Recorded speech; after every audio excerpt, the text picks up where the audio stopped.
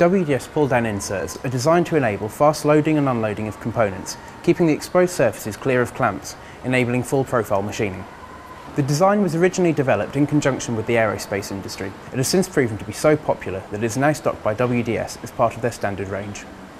The part is supplied as a single-piece insert assembly and simply needs a threaded hole in a fixture plate for installation. Once the insert is screwed into place, it is under flush to the fixturing plate.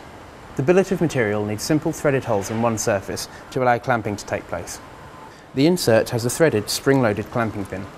When the pin is released, it makes contact with the threaded hole in the billet and can then be screwed into place, effecting firm clamping.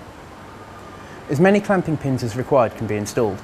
Because the clamping force is actuated from the base plate, there are no obstructions on any of the exposed sides of the billet. This is suited to processes requiring up to 5-axis machining, and it allows for thin wall components to be clamped onto waste material, which helps to avoid distortion in the finished component. The inserts can be used on both horizontal and vertical machining centres and are ideally suited for close packing of components, allowing for maximum machine time between loading. The inserts are manufactured using high tensile steel, with thread sizes M6 to M12, generating axial forces of 3 to 10 kilonewtons per insert. The parts are manufactured in-house by WDS and are available ex-stock for fast delivery. 3D models are available to download for easy specification. Orders can be made online or through the sales office and are available for delivery or collection no matter what the order quantity.